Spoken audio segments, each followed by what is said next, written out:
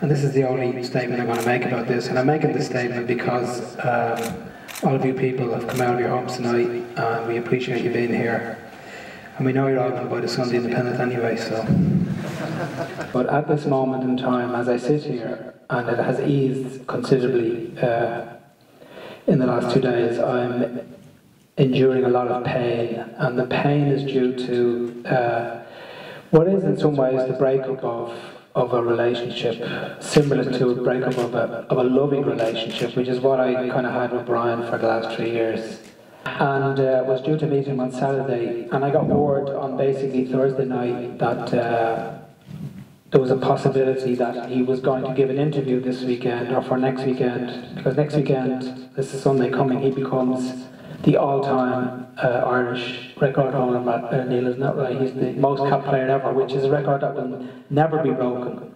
So it's a big Sunday for Brian, and it would be a big Sunday for me as a newspaper writer to write about him. So I heard that there was a possibility he might be talking to somebody. So I called him and said, listen Brian, if you're not giving any interviews before next week to a newspaper, that's absolutely fine.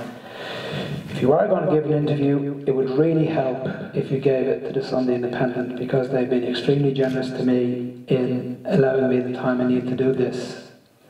And it would be a great help to me if you could do that, and a great hindrance to me, and a bullet in my head if it was to appear somewhere else.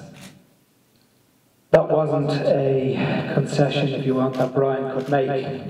He said he couldn't do that. He was going to talk to somebody else. And I felt that he was being unreasonable, and he felt that I was being unreasonable. And that's where we've parted ways. That's the gist of everything. There's no sensation, I've heard all sorts of crazy stuff about this today, that I wasn't happy with him and this and that and the other. No, that's not it. It's basically a decision that, I needed to do this interview this weekend if he was going to give an interview, and he did make a decision that I was asking too much of him. And I don't want to criticise him in any way or that, but, I just felt that again, that I wasn't asking too much, but we've had basically a disagreement, and that's basically it. That's where we are now.